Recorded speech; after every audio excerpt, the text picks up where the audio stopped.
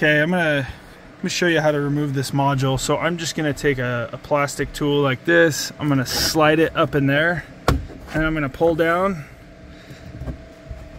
and then I'm gonna get my finger in here and just pull straight down, both sides. Okay, and then the whole thing will just pull out, and it's hanging on by this tool right here. I'm actually gonna leave that in place. I'm fine with it. And then you come up under here, and you've got a Torx T20 size, and that's how you will remove your mirror, and with that Torx, and then you can slide the old one off and slide the new one on and tighten it back up. Okay, I'm going to just show you quickly how to remove this from the liner. So get up there, get your finger up there, and you're just going to pull straight down. And there's a few little clips, and then you've got this little wire connector right there that you disconnect, and that's it. So now here on this forward harness connector for the overhead lighting, basically what I did is I just kind of slid this sticky stuff up, this sticky sleeve, slid it up, gave myself cover, and now I'm going to put on T-taps, and I'll do that and show you what it looks like. Okay, so let's test this with the ground here. So put that in there, and okay, I got 12 volts. Then I'm going to go into the other tap, and I've got nothing. But if I turn the key on, here we go, turn the key on, I should get 12 volts on the second tap. So let's get to that second tap here. Right there. And we've got voltage. Okay, and then on this continuous harness, let me just show you. So the far left, that's ground. This is where the middle is where you're going to put the continuous power, and then the white stripe is where you will put the intermittent power that comes on with the ignition. Okay, so my T-taps and wiring's all in there.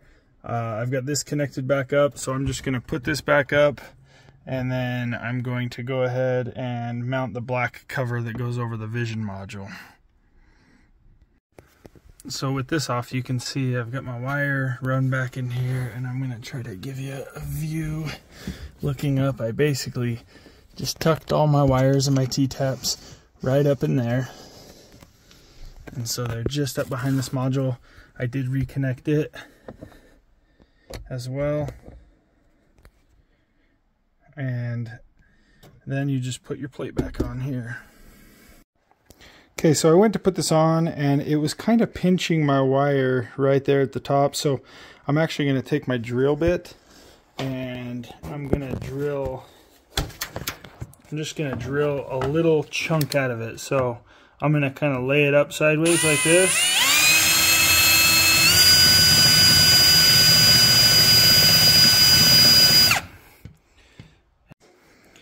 So now I've just got a little teeny groove right there for my wire to come through.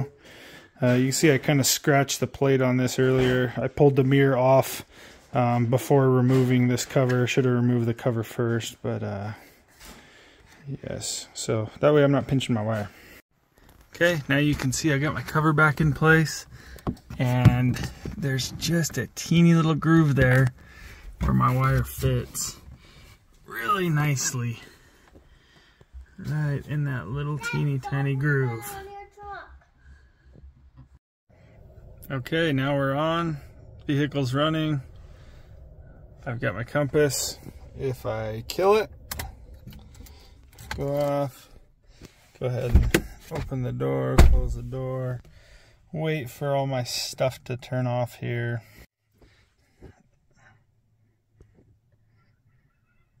Wait for that compass to shut off.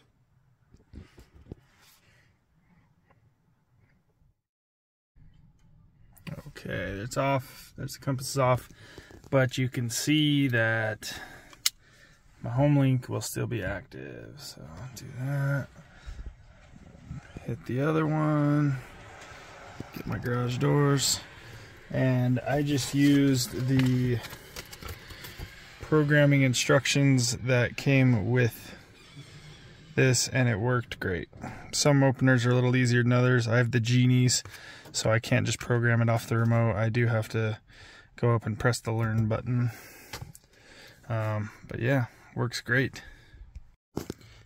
Now, if you didn't have the co-piloy 360 with the big black vision module up there, then what you'd have to do is come in here and just pull this straight out. Fuse box. Come in here, and right here on this fuse, that location right there, that would be for your dimming mirror. That is the fuse location that goes up to the dimming mirror / the vision module. So it's that empty position right there. And you would need something like this where it provides your original fuse and then creates a whole new circuit and has another fuse going to that circuit, and then you would have to fish and run wire up your A-pillar and go that route, and then come up and then string it over across the face of your headliner. Glad I didn't have to do that, but that's what you would do to have the key power. And then you would still want to get and tap up into that light and grab the steady 12 volt and your ground.